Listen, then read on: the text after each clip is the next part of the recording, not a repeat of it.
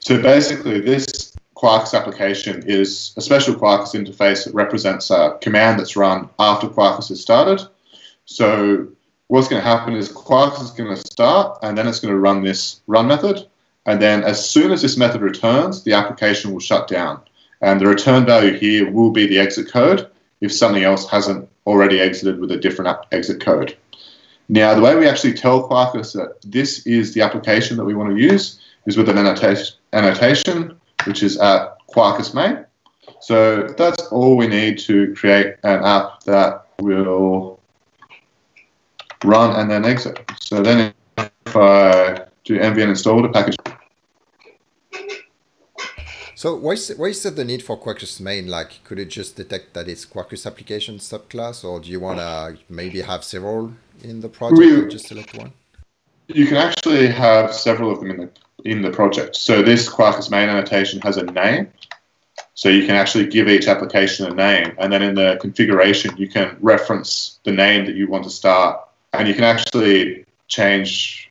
Yeah, so that's a build time property. So in application.properties, you can put Quarkus.application.name. Can't actually remember the property off the top of my head, but you can actually change which application is run based on that name. So that's why we have this annotation. But it's also possible that you might want to have some kind of hierarchy of different applications. So this just means that it's explicit which one you want to launch. So now if I run that application on if I run that application just directly, this terminal does not support. And it hasn't worked. Yeah, what have I forgotten? What have I forgotten? Ah, yeah. There we go. So now we'll see that my Quarkus application is run. It said hello world, and it's quit. But it's also produced a lot of noise while it's doing that. So we might try and fix that. So the first thing I'm going to do is disable the banner. So that's quarkus.banner.enabled equals false. Bye bye banner. Quarkus.log. We might do a banner podcast to show how you customize the banner, but it's going to be later. So that should be a bit better. So now we'll install it.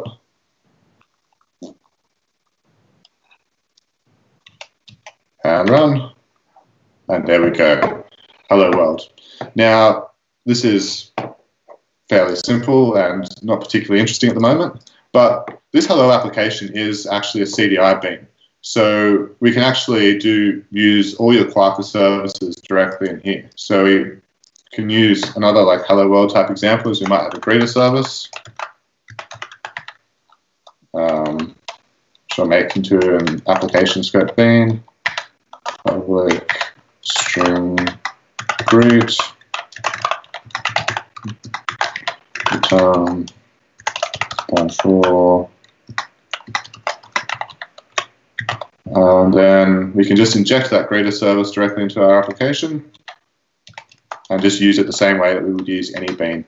And this applies to basically all the services that Quarkus provides. So things like the entity manager or REST clients, as we'll see in a moment, we can just directly inject them into our application and use them as normal. So, and then we'll print line service.greet. Now, so just give me a sec. So what I love in Max's demo was that he had this regular application, and then he created a runner that was exercising either some test or a specific path to the application. So he had essentially a CLI entry to the REST endpoint he was also exploring, which is where the magic of like being able to inject your services is coming in. Like it's literally the same code underneath. You just had a different UI so to speak. Yeah, definitely. So if you have like Hibernate entities and you want to say write some code that manipulates the database and then exits, you can just import our Hibernate extension. You can then use those entities and just use the exact same code for running command line applications. Yeah. So now what I'm going to do is rather than actually packaging it up and running it directly, I'm going to use Quarkus dev mode. So this is by the way, you can the run same that, as dev. By the way, you can compile that natively and have an actual native executable, right? Or will you show that later? Yeah, perfect. I will, although it'll cause my computer to heat up. But yeah, I can show how you can compile it down to native as well. So now we're running dev mode, and it's executed our greeter service, and it's exited. And now dev mode just basically waits to see what you want to do. So now I can press enter to have it run again, and it just runs the same thing again. But dev mode will also pick up changes. So I can change my code here and press enter, and the changes are immediately live. Now, I'm going to talk about dev mode in a bit more depth later, but this dev mode for command, like the dev mode version for command mode, just lets you make changes and quickly iterate on them without needing to sort of rerun the application each time.